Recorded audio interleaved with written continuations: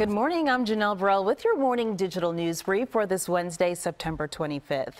Investigators say candles ignited this apartment fire in Newark, Delaware. Chopper 3 over Country Club Drive as flames shot through the roof of the apartment building.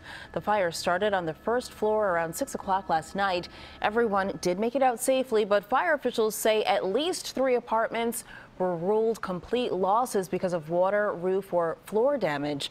The Red Cross is helping 5 displaced families. Investigators say the fire caused an estimated $1 million in damage. Authorities telling CBS 3 the man accused of going on a joyride in a stolen ambulance last night likely will not face charges because of his mental health condition.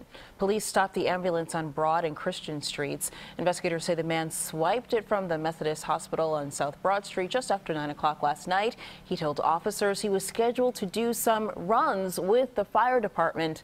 No patients were on board. And Bill Cosby marks his first year in jail today, and now we know he faces a $2.75 million legal bill. The 82-year-old disgraced comedian is serving 3 to 10 years for drugging and molesting Temple employee Andrea Constand back in 2004. He's now appealing that conviction. The $2.75 million bill is just one firm involved in his sexual assault trial. Cosby's spokesperson says Cosby spends his time mentoring other inmates while behind bars. And now let's get a check of the eyewitness weather forecast. Here is meteorologist Matt Peterson. Matt.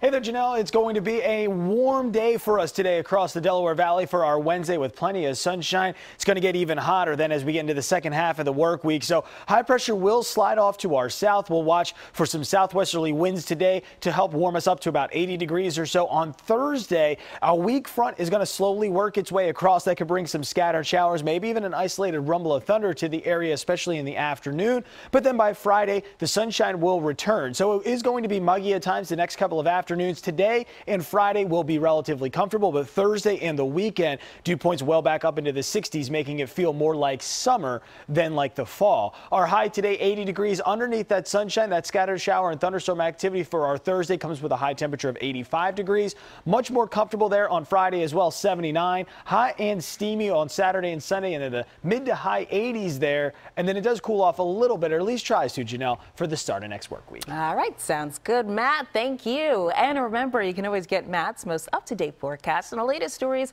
right here on CBSPhilly.com. That is the latest for the Morning Digital Brief. I'm Janelle Burell. Hope you have a great day.